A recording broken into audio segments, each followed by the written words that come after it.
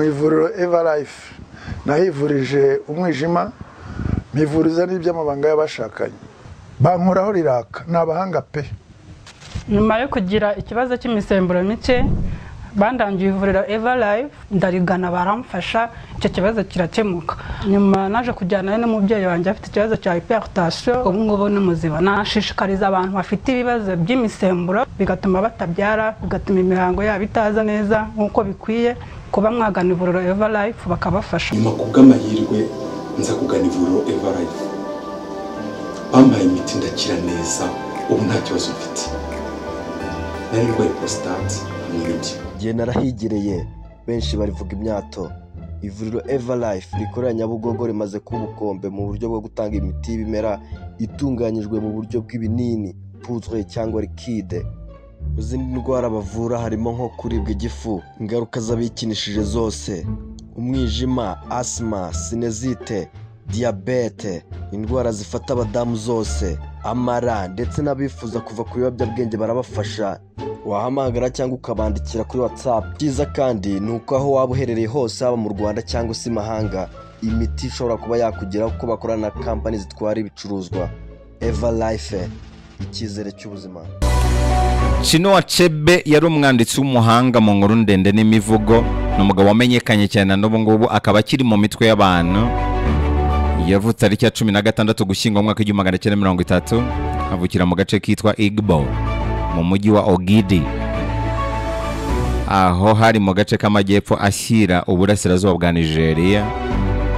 Gusa yatabarutse tariki ya 21 Gicurasi muri 2013. Uyu mugabo akimara kuvuka se na nyina bamwise Chinua Lomongo, bisobanuye Imana irandwanirira. Bakurikizaho Achebe. Yarezwe n'ababyeyi be mu gace ka Igbo. Mwaka wa 1936 Chinua Achebe yatangiye amashuri muri St Philip's Central School. Yatangiye ari umuhanga cyane kugeza ubwo umwarimu umwe mu bamwigishaga yakundaga kumutaramaho mu ishuri, avuga ko ari we wenyine ufite umukono mwiza mu ishuri ryose kandi ko afite urwego rw'imisomere ruhambaye. Ku myaka 12 Achebe yataye umuryango we ajya kuba kwa mukuru we John muri Nekede, hari nko muri kilometero 4 uvuye muri Oweri. Muri iki cyaro niho mukuru we yigishaga. Kuva mu bwana bwe uyu mugabo yari umunyamatsiko cyane kandi akagira umurava. Nkuko rero itaranto ye yayigaragaje cyane mu bijyanye no kwandika inkuru ndende n'imivugo. N'ubundi akiri n'umwana yakundaga gusoma inkuru ndende zagiye zitandukana.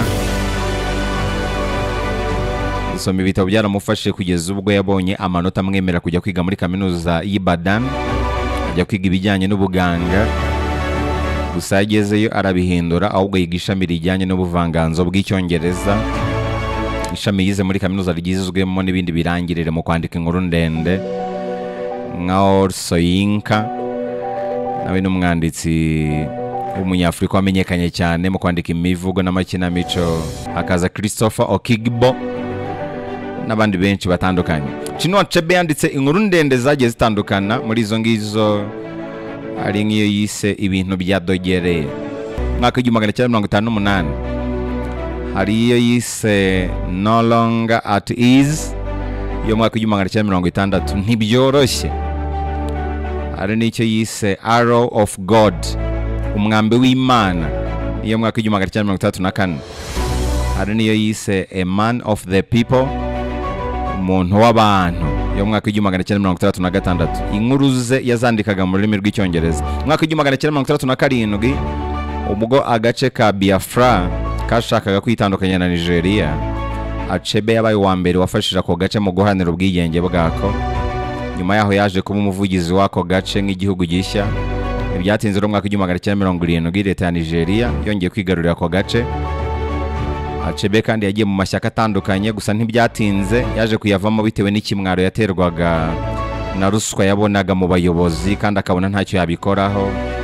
Yabaye muri Leta Zunze Ubumwe za Amerika imyaka myinshi. Yaje gukora impanuka yanamusigiye ubumuga bwa paralize. Ubu bumuga bwatumye agendera mu igare ry'ababana n'ubumuga.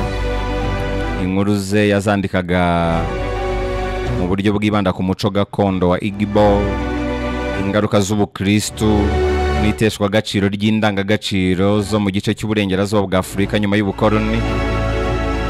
Mu mwaka w'1933 nabibutsa ko Chinua Achebe yakoreye NBS byamufashe kwinjira mu itaranto ye neza kuko yakoraga mu gisata kibijyanye no kwandika no kuvuga. Byanatumye mu mwaka w'1956 ikinyamakuru cya BBC kimuhamagara ngo azagikorere. Ubwo inkuru ndende ya mbere yise Byadogere yarimo ibica hirya no hino ku isi, nibwo yurijwe mu ntera akorera NBS. Ese yimukira muri Enugu kubw'akazi, ahageze yahuye n'umugore witwaga Christiana Chimwe Okoli. Barakoranye kugeza ubwo ku itariki ya 10 Ugushyingo mu mwaka w'1961 bashyingiranwa. Umuryango wabo wibarutse abana batatu. Imfura yabo yari umukobwa witwaga Chinelo, agakurikirwa n'umuhungu witwaga Ikechukwu, agakurikirwa n'undi muhungu witwaga Chidi. Uyu mugabo rero yabaye ikirangirire ku isi hose bitewe n'ibyo yakoze, harimo nko kwandika inkuru ndende zigiye zitandukanye n'imivugo, kandi yabaye n'umwe mu banditsi bagiye bakomera ku muco wa Kinyafurika mu bitabo yagiye yandika. Amwe mu magambo rero yahinduye ubuzima bwa benshi. Nawe wumva inzu y'ibitabo none ahangaha yahindura ubuzima bwawe. Yaravuze ngo iyo umuntu abanye amahoro n'Imana n'abakurambere be, umusaruro we uzaba mwiza cyangwa mubi hakurikijwe imbaraga z'amaboko ye. Iri jambo ndifuza ko ari ryo twasigarana. Iyo umuntu abanye amahoro n'Imana n'abakurambere be, umusaruro we uzaba mwiza cyangwa mubi hakurikijwe imbaraga z'amaboko ye. Nubwo waba ubanye neza n'Imana ndetse n'abakurambere bawe, menya ko umusaruro wawe uzaba mwiza cyangwa mubi kubw'amaboko yawe. Aranavuga ngo ntukihutire kwinezeza cyane kuri iyi si, utazamera nk'ishashi y'isha yabyinnye ikageraho icumbagira imbyino nyamukuru itaraza. Igeze kuvuga ngo umubu wabwiye ugutwi ngo bashyingiranwe, ugutwi kuraseka cyane kuratembagara. Kurangije kubaza umubu kuti ubwo wowe urabona uzabaho igihe kingana iki koko? Wowe ntiwaramba rwose. Umubu warasebiye ugenda wimyiza imoso. Bigeze nijoro ugutwi kuraryama. Umubu uraza urakongorera uti erega ndacyari muzima. Isomo ririmo nuko nta kintu gito ku buryo kitagutesha umutwe, nta n'ikintu kinini ku buryo kitacika intege. Uyu mugabo yaravuze ngo umugabo iyo atumiye bene wabo mu kirori ntaba batumiye agamije kubakiza inzara, kubera ko bose bashobora kuba bafite ibyo kurya mu ngo zabo. Iyo imiryango ihuriye hamwe ikitegereza ukwezi, ntabwo baba bahujwe n'ukwezi, kubera ko buri wese yabasha kukwitegereza yibereye iwe mu rugo rwe. Iteka ryose tugomba kuzirikana ko duhurira hamwe kubera ko ari ngombwa kubikora. Duhurira mu birori kuko ari byiza nk'abavandimwe kubikora. Chinua Achebe yaravuze ngo mwana wanjye nubona ugiye kugwa, byibuze ujye ushakisha uburyo ugwaho amagufwa yawe ashobora gukusanyirizwa byoroshye. Aranavuga ngo abazungu n'abahanga baje mu mahoro bitonze niyo bakamana ryabo, maze turabareka. Batsinze bakuru bacu, none dore ubwonko bwacu ntibugikora nka mbere, ndetse n'ubwoko bwacu ntibugikora nka mbere. Bateye imbugita ku kintu cyari kitubumbatiye, none twaguye intatane. Yaranavuze ngo iyo abasaza bavuga ntabwo biterwa n'uburyohe bw'amagambo ava mu kanwa kabo, ahubwo bavuga bitewe n'uko babona ibyo abato batabona.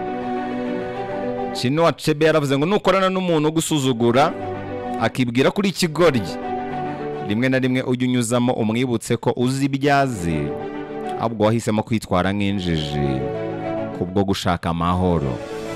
Ntacyo bitwaye kwigira injiji bakakubona nk'ikigoryi ariko ugamije gushaka amahoro. Hari ubwo ukorana n'umugabo, uwo mugabo ariko akagutekereza nk'aho uri injiji. Ku ruhande rumwe ni byiza kutaripfana, ahubwo ibyo mukorana byarangira ukamwibutsa ko uzika gufata nk'injiji ariko wahisemo kwigira injiji kubwo gushaka amahoro. Achebe yaravuze ngo umuvandimwe uri mu bibazo agomba gutabarwa aho gushinjwa amakosa. Burya uburakari ku muvandimwe bwumvikana ku mubiri aho kumvikana ku magufwa. Muri make ukubita umuvandimwe yirinda kumena igufwa. Achebe yaravuze ngo ntugategereze ko amazi agera mu ijosi ngo ubone kugira icyo ukora, ahubwo iteka ryose igihe cyiza cyo kugira icyo ukora ni igihe amazi ageze ku kagombambari. Yaranavuze ngo ko umugabo yatera imbere kose si umugabo nyawe niba urugo rwe rwaramunaniye. Aranavuga ngo kugeza igihe intare izakorera amateka yayo, amateka yo guhiga azahora agaragaza umuhigi nk'intwari. Achebe yaravuze ngo umwana wakarabye ibiganza bye niwe ubasha gusangira n'abami. Uyu mugabo yavuze ijambo rikomeye ngo nta muntu ushobora kunyigisha uwundi we, kubera ko buryo ushobora gusobanura bimwe mu bice bingize ariko uwundi we byanyabyo, ndetse n'icyo nkeneye ni ibintu ngomba kwimenyera ngewe ubwanjye. Aranavuga ngo ideni rishobora kuzaho uruhumbu ariko ntirishobora kubora. Umwenda ushobora gufurika ariko ntushobora kubora. Ideni rishobora kurenza igihe pe ariko ntirishobora kubora. Uyu mugabo yaravuze ngo menya urugo rwawe ariko umenye no mu baturanyi bawe, kubera ko umusore utarigeze ugira ahandi ajya atekereza ko nyina ari we mutetsi wenyine ukomeye. Umusore udatembera atekereza ko nyina ari we uzi guteka wenyine. Achebe yaravuze ngo umunyabwoba ashobora gutitiza isi akoresheje amagambo ye ariko igihe cyo kurwana cyagera agahunga. Aranavuga ngo iyo umusazi agenda yambaye ubusa bene wabo nibo bumva bafite ikimwaro. Uyu mugabo yaravuze ngo iyo urutoki rumwe ruzanye amavuta rubasha no gusiga izindi ntoki zose, ndetse rushobora no gusiga umubiri wose. Achebe yaravuze ngo umugabo w'agaciro ntuhagarara ku ijambo rye. Umugabo w'agaciro ntajya ahaguruka ngo avuguruze ibyo yavuze ejo.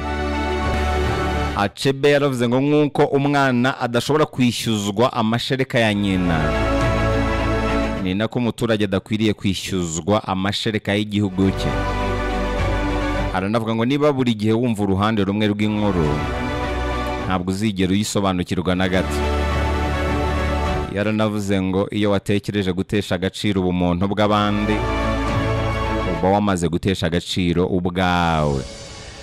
Uyu mugabo yaravuze ngo umugabo uteza abandi ibibazo nawe aba arimo kwikururira ibibazo. Aranavuga ngo umuntu w'ikigwari niwe ushishikarira kurwana, kubera ko gusa abonye umunyantege nke yanesha. Achebe yaravuze ngo izuba rimurikira abahagaze mbere y'uko rimurikira abapfukamye. Kora ku buryo rero izuba rikurasira mbere yo kurasira abaryamye cyangwa abapfukamye. Icyabigushoboza rero ni uguhagarara. Uyu mugabo yaravuze ngo niba udakunda inkuru y'umuntu runaka andika iyawe. Aranavuga ngo iyo abavandimwe barwanye byo kwicana, umunyamahanga umwimukira aragwa imitungo y'ababyeyi babo. Achebe yaravuze ngo iyo umubabaro ukomanze ku rugi ukawubwira ko nta cyicaro uhafite, urakubwira ngo ntugire ubwoba kubera ko nizaniye intebe yanjye. Aranavuga ngo ibyangiritse mu mwaka umwe bishobora gufata imyaka 10 cyangwa 20 kugira ngo bisanwe. Ibintu byangiritse mu munsi umwe bishobora gufata ukwezi cyangwa amezi 2 kugira ngo bisanwe. Hanyuma mu magambo yose Chinua Achebe yavuze, munyemerere nyasoreze kuri ringiri riri no muyo twasigarana uyu munsi. Chinua Achebe yaravuze ngo hari itegeko nifuza kwigisha abantu: ntukababarire ubusa. Imibabaro igomba gusiga ikintu cyiza kandi cy'ingirakamaro. Buri uko ubabaye ujye ubifata nk'amahirwe yo gufata icyemezo gihindura ubuzima bwawe. Imibabaro igomba kubyara ikintu cyiza kandi kinejeje. Rero ni amagambo meza cyane yavuzwe n'icyamamare Chinua Achebe. Iri jambo ryagucitse reka duhurire kuri YouTube channel _TV. Yenda ukore subscribe tubana buri munsi mu ijambo ryahindura ubuzima. Ushobora no kunkurikirana ku mbuga nkoranyambaga Instagram na Twitter. Aho hose nitwa Dashimu 250.